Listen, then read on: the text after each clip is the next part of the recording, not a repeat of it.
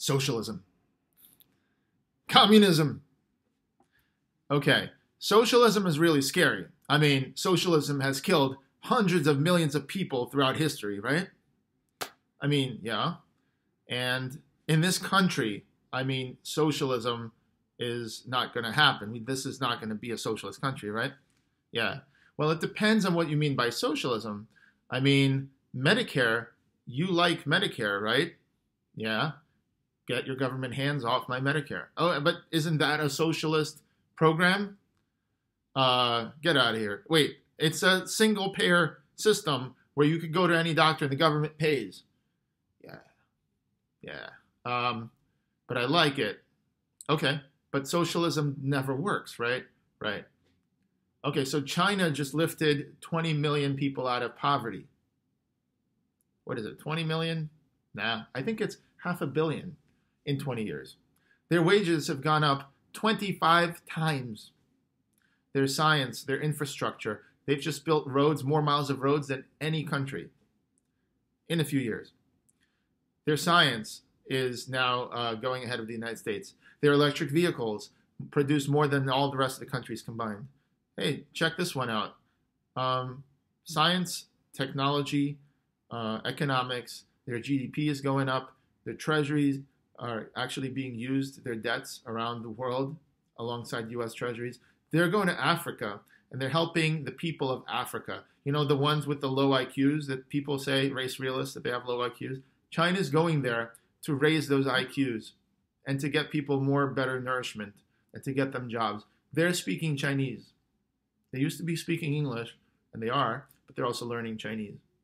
So this kind of idea that socialism doesn't work is very interesting because we're going over there and we're getting De Beers diamonds and we're getting the ivory trade. The Chinese are going over there and helping them to build bridges in their own area. And you're saying socialism doesn't work. Okay. So in Canada, people get, they can just walk in and get medicine. So if, let's say, Ron Paul's son, Rand Paul, goes to Canada to get an operation. Why? I mean, it's socialism there. So it's a socialist system. It sucks, right? Why does Donald Trump tell the Australian PM that, your Medicare for All program is actually better than what we have in this country? That's what? You don't want Medicare for All. That's socialism. You like Medicare. Medicare is great. Medicare for All is terrible. Oh, wait, but, okay, so you want vouchers for kids, public school. Yeah, I want vouchers. Vouchers are cool. It's competition. Schools compete. Wait, isn't that a single payer system that the government pays the school with the voucher? Yeah, but in schooling, I am okay with a single payer system. Why? Don't you just want a private school system that if you have no money, you can't get educated? No, I want an educated population. Okay, but you don't want a healthy population. No, I do, but they just got to work for it. Okay, so wait a second. So in Sweden, child mortality is way lower than the United States. How is that? Well, we're just, we got other things. It's child mortality is your children, right? How is it lower? They have paid paternity leave, maternity leave. They have, if there's a complication, the procedure costs like very little to the consumer. They have tax-supported single-payer healthcare. That's socialism. Yeah. So it doesn't work, right? No. Okay. So it works here in this country, yeah. Okay, give me examples of how socialism doesn't work in this country. Well, I saw this Dennis Prager episode where Dennis Prager talked about the VA and how many people died, okay, while waiting. Anecdotes of like people dying while waiting for the VA, and they never got their operation. Really? But, okay, wait, so isn't that an example of actually the system failing? Yeah, socialism, it fails. The VA fails, you see. Wait, hold on. So these people could have gone to a doctor in the regular system and paid out of pocket, but they had no money, and so they just died. So basically, their only hope was the VA. Yeah. So our system failed them also, the private system. No, our private system's great. Okay. So, all the kids on, ADHD over-medicated right now with methamphetamines like Adderall or Ritalin, that's cool, yeah? No, that's not really cool. That's a lot of ADHD. But in Finland, they don't have so much ADHD, and their kids only go to school for a few hours. Where our kids go to school and they're there all the time because the daycare center, while both parents have to work in the corporation to make enough money to pay the rent. Yeah, isn't that great? We just work a lot. We work a lot. We're the greatest. That Cadillac commercial that we went to the moon and we left the keys up there because we're Americans. That's who. We don't take August off. Okay, cool, cool. So we send our kids to the schools and they're over medicated because they're told to sit down and shut up and learn so they one day can learn and to work in a corporation. And we tell women that they have to lean in and work corporate hours and work more hours like the men so that both parents can then work and the kids can be in the schools. Yeah, okay, it's a great system. And they tried a 4-hour work week. It was exactly the same productivity as a 5-hour work week recently in several jobs. Yeah, but that's, yeah, you don't like to work. You're a socialist. Okay. Okay, so I get that. Socialism doesn't work. I mean, look at Venezuela. Fine. But Donald Trump, I mean, he was saying that we should have health care, everybody should be covered, and we'll make more money on the other side, right? I guess he meant people were going to be healthier, have preventative checkups, and contribute more to the economy and be more productive. Yeah, but that was when Donald Trump was a libtard. Okay, so now he's seen the light. He's seen the light of we have to work a lot and have no safety nets. Okay, so if we have no safety nets, we're not going to take many chances, right? We're not going to start our own business or go to school to learn something new. We're going to keep trying to stay at our job even as the wages go down and the real wages go down and our work hours are cut and there's no job security anymore and no pensions. And we do that because our family needs to put food on the table. Otherwise, we might have to divorce and the state might take care of the kids. Yeah, the state socialism. Yeah, but I kind of like that state socialism because work is important. Okay, I see. So the adults, so the kids are medicated. What about the adults? There's an opioid epidemic right now. 2017, the most suicides in this country. Used to make fun of the USSR. People used to like have, drink themselves in vodka to drown the hate, as Billy Joel said, right? Hate the state, drown the hate, get the vodka. What's with these opioids? Didn't everybody grow up here that drugs are not cool? Don't do drugs. Nancy Reagan's whole thing. Okay, so what's happening? Yeah, they're irresponsible. So personal responsibility is not there. Okay, fine. So what about the middle-aged women? There, 1 in 3 of them are taking antidepressants. This is the most over-medicated, depressed country. It has more depression than the countries where they have 6 months of darkness and no sunlight. There they naturally have less vitamin D and they get depression and suicides. Why are we having that here? Well, we have the greatest system. People are just, they're liberal people and they just don't understand. Okay, fine. So let me ask you this. If we give people money that they can spend and then they won't be able to live paycheck, but they won't have this feeling of living paycheck to paycheck. What do you think of that? Well, I think people don't want to have a handout. I think the American people in their heart don't want to be given anything. Oh, that's cool. What's your name? Hi, I'm Ivanka Trump. I've been given a lot of things since I was born. My dad got a $1 million loan from his dad and also $70 million underwritten by his dad. And then he did a bunch of bankruptcies, but he got bailed out by the system of banks. And I could get bank loans anytime. And I can fail several times until finally they bail me out. And then finally I succeed. And I count that success and I parlay it to everything I have.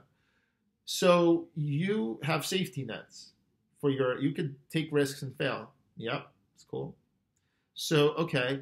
And you credit a lot of that and the entrepreneurial culture of this country and the fact that there's limited liability and corporations and you could start a corporation, you could try stuff.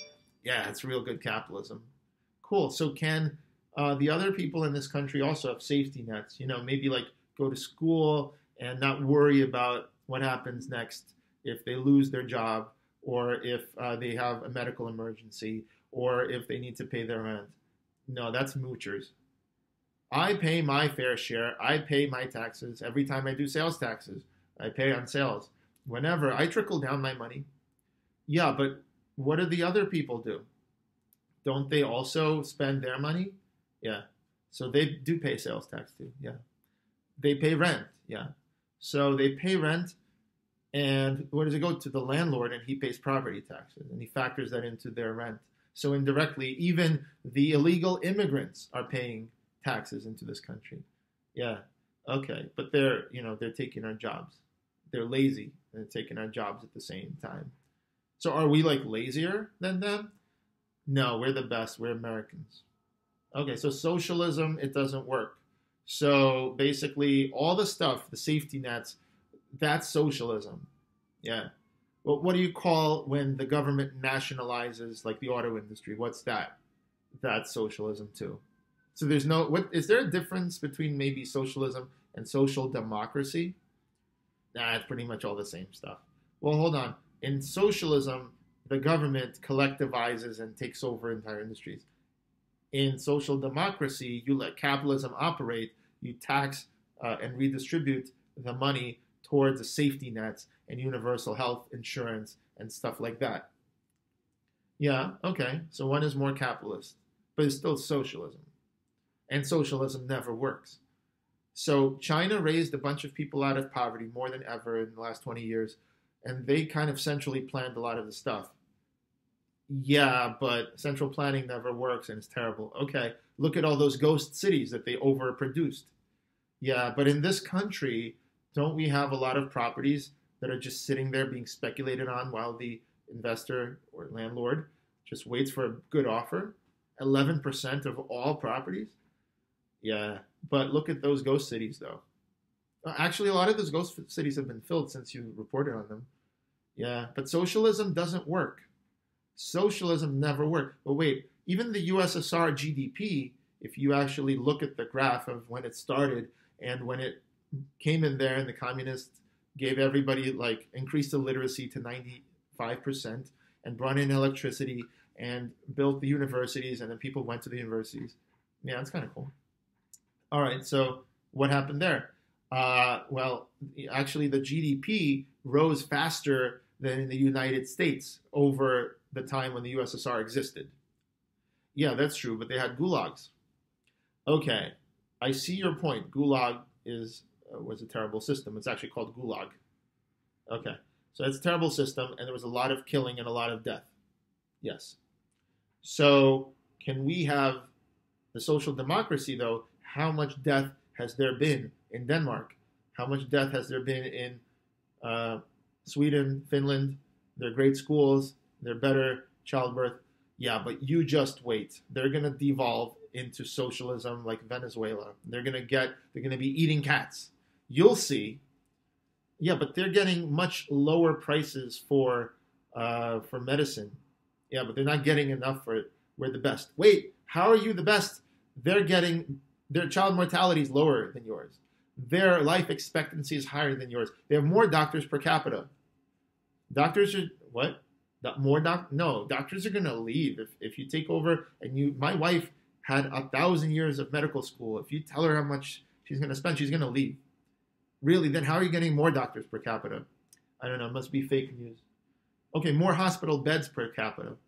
Yeah, but we've got the best hospital bed. Yeah, but only one person can go in that one. Yeah, I see your point. I mean, sometimes I want to do medical tourism to other countries. I like the fact that I can actually get affordable treatment. But you know what? This country doesn't have rationing and death panels, okay? In this country, everyone has access. You could do whatever you want. There, they have to wait. But in this country, if you don't have enough money, you wait an infinite amount of time, and you can't ever get it. Yeah, but that is more, it's more moral because it's the money, man. You can't steal from others. I see. It's more moral than someone with a bigger wallet comes in and this guy needs to save his life, but this guy has a bigger wallet and he just wants to do cosmetic surgery. So do that guy, right? Put more doctors in that guy. It's less moral to address the guy with the emergency and the need with the same resource, prioritize that guy. Yeah. So that's why this country is the greatest country, because people are working paycheck to paycheck, barely able to survive, And 1 in 3 households is one paycheck away from homelessness. And, what is it? 80% of all Americans have been near poverty at some point in their lives. Yeah. But you know what? That just shows their upward mobility, man. They were near poverty, and now look at them. Many of them are not near poverty anymore. Yeah, but we're talking about 1 in 3 households has crushing debt and one paycheck away from homelessness. And they're over-medicated, and their kids are over-medicated, and their parents are over-medicated, and they're committing suicides.